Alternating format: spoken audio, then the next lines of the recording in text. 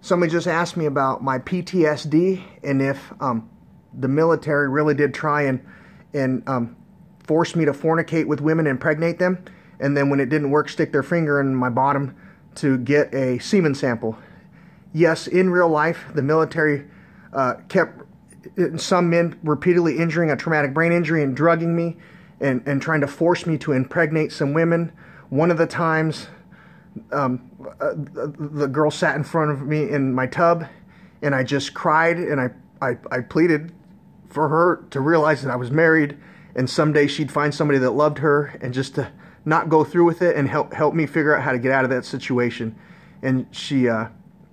decided to listen and leave me alone. But yeah, throughout my life, and recently the military has physically assaulted me and given me a traumatic brain injury, trying to force me to impregnate different women, which is a very horrific thing to go through.